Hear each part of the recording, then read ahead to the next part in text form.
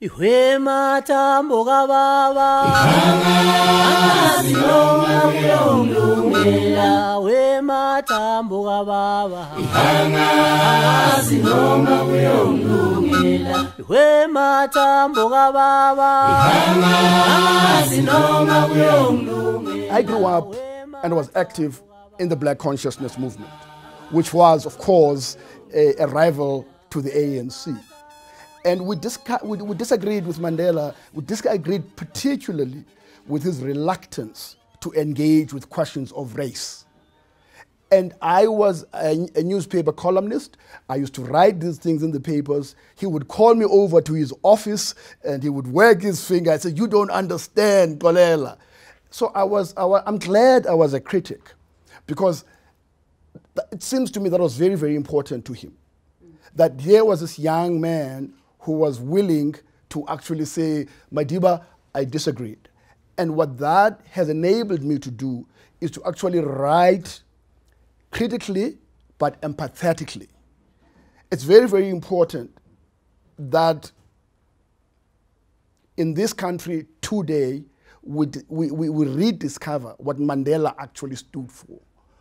And what he stood for was the liberation, not only political liberation, but also liberation of the mind. Our youth, it was ironical, because the whole purpose of Bantu education was to produce a generation of intellectuals that were subservient to white minority rule, that would serve white supremacy. In the process, they produced the most radical of the youth. They showed us that we should be ahead with the revolutionary feeling climate outside a prison. And to that extent, that was a challenge. Not that it was a challenge against them. It was a challenge as to how we should ourselves adopt a more aggressive approach. So a biography of Mandela for me is much more than just the individual. It's a biography of a people. It's a set of ideas that Nelson Mandela stands for. But also, especially for our time, Nelson Mandela stands for radical sacrifice.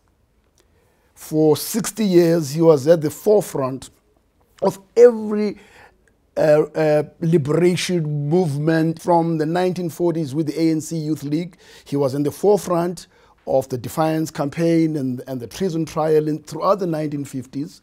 He started the armed struggle in the 1960s, and of course stood out as a symbol of not only actually black liberation in South Africa, but global black liberation. And it's very, very important that we use him as a metaphor, if you like, for not only the South African experience, but the global human rights experience at large. So there's a challenge we have in celebrating Mandela, which is to dig deep into that history of ideas, that history of political modernity that he epitomized.